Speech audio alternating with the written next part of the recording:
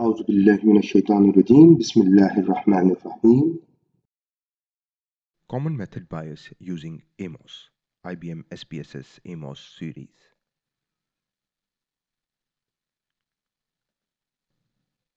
Over the last 10 years, more and more attention has been paid to the idea of common method bias in the measurement analysis phase.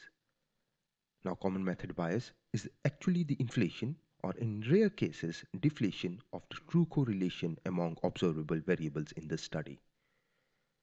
Research has shown that because respondents are replying to the survey questions about independent and dependent variables at the same time, this can artificially inflate the covariation, which actually leads to biased parameter estimates. In this video, we are going to discuss how to assess and control for common method bias. The methods include Harman single factor test and Latent Common Method factor. There is another method, marker variable technique, that will be discussed later. So the other method to assess common method bias is Latent Common Method factor. This is one of the most used method to assess common method bias. The most popular way to handle common method bias is to include a common method factor in your CFA. A common method factor is a latent variable that has direct relationship with construct's indicators. So what you do is you include a common factor, and it is directly related to every single indicator in your model. The common method factor will represent and account for variances across constructs due to the potential method bias. You will first model your CFA, then you will include a latent variable in the model with no indicators. So what you are doing is, you are just using the same original model, but what you are doing is you are including another latent variable that has no indicators. Now label this variable as common method or whatever you want to in order to remember that this is actually a common method construct. From this common method construct, you will start drawing relationship from the construct to all the indicators in the model.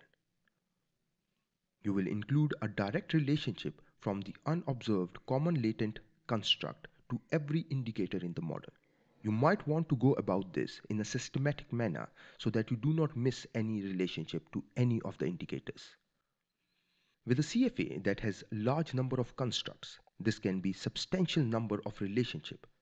So my best advice is to start adding relationship one construct at a time until all the indicators have a relationship to the unobservable common method factor. Now let's start doing this. So here is our model. So what we are going to do is we are going to first go to the input model so that you can add a common latent variable. Here is our latent variable. So we're just going to click it here and we are going to add one here. So now that you have added it, double click on it and you can name it, let's say common method. Now once that's done, the next step is let's link this common method factor to all the indicators. How do we do this? Click draw path, single headed arrows, and draw a path from common method to your indicators, all of them. Now I've drawn the path from this common method factor to all the indicators. Let's brush it up a little. Just clean it up if you want to, just like this for all of them.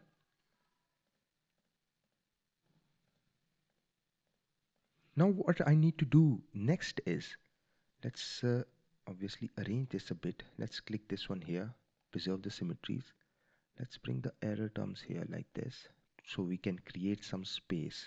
Okay, let's move this one here. Now let's move this, click here. Let's move this a bit here like this.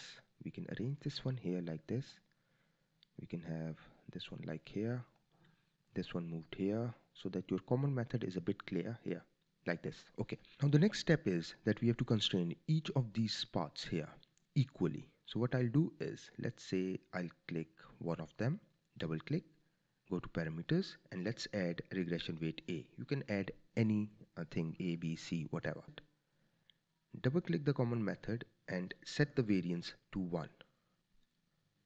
So all this done. Now we have to do this for all of these other paths as well. Now this can be troublesome. So what we are going to do is we are going to select each one of them here.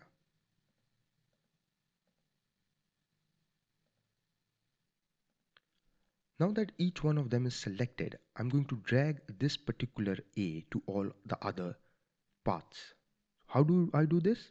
Now click here, drag properties from object to object. So we click here, we want to drag parameter constraints. So we click here. So what we do is just hover your mouse on to one of the paths. So it's red. Now drag it and drop it onto the other one. And see, it's all copied onto the other one. So you have dragged the properties from one of the paths to all other paths. Now you can close it, deselect it, and now let's run our model. Obviously it will ask you to co-vary, but we do not need to worry about this. Just proceed with the analysis and let's look at the output. What we are interested in is model fit. Now look at the degrees of freedom here, 86, and look at the chi-square 213.769. Now what was this in the original model? Need our original model, here it is. Now this is our original model and this is the one with common method factor. So now let's run the original model. Go to the output and look at the chi-square degrees of freedom, 87 and 226.111. So let's use Excel for a second. So what was your original value in the original model? Your chi-square was, let's see, 226.111, 226.111, and your degrees of freedom was 87. What's with the other model, the common method factor model? Here it is, 213.769, 213.769, and your degrees of freedom was 86. Now what's the difference here? Look at this.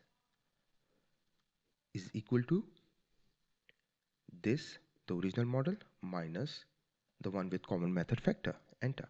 So the difference is 12.342. Now how do we interpret this difference? Let's go back to our slides. After the analysis finishes, obviously we went into the output and we determined the difference in chi-square. Specifically, what we are interested in is chi-square values of the CFA. The CFA comparison will examine what the chi-square values was for your original CFA and when the common method construct was actually included. Now CFA, when the common method construct was included in the analysis, you should see only 1 degree of freedom difference between the two models. Remember, we constrained all the relationship in the common method construct model to be equal. Hence, we need to see if differences in chi-square is significant, which would indicate a common method bias. So you will only see the difference of 1 degrees of freedom. In this case, the difference was 12.342, which is way over 3.84 for 1 degrees of freedom. Hence, we do have an issue of common method bias. Now, what if my common method bias is significant? In this case, our test is significant. You will need to include a common method variable and its relationship to all indicators when you start testing the structural relationship between the construct. By including the common method variable in testing these structural relationships, you are actually controlling for potential common method bias. So when you are using or when you are testing your structural relationship, you need to have this common method variable included in your model. Now, what if you want to exactly see where the potential bias is actually originating from? You can go to the standardized regression weights of the CFA output that has the common method construct included. In the standardized regression weights, examine the relationship from the common method construct to the indicators and observe which indicator is loading at a higher level. Now let's look at this. Let's look where are we getting this particular problem from. What we do is we just open our model with common method, just go to the output, go to the estimates, and here look at, since we constrained it, so all of them, the unstandardized regression weights are equal. Now look at here, Which one is loading significantly high? Well, none of them are actually loading significantly high, but still your chi-square value is greater than 3.84, which is significant. Now this is a good indication of where the common method bias is coming from, that is causing a significant chi-square difference between the test that is original CFA and CFA with common method variable included. So what if your method or common method bias test is insignificant? You just simply need to report it. You can state in your research that common method bias is not a substantial concern in your research. Do not state that it is not present. It could be present but at a very low levels. In your research, you could even present the chi-square difference test showing the common method bias was not prevalent. With a non-significant common method bias test, there is no need to include common method latent factor in the structural analysis. Your common method test has shown that this potential bias is not a concern moving forward. I hope the video would have helped you understand the common method bias and how to test it using AMOS. Thank you very much.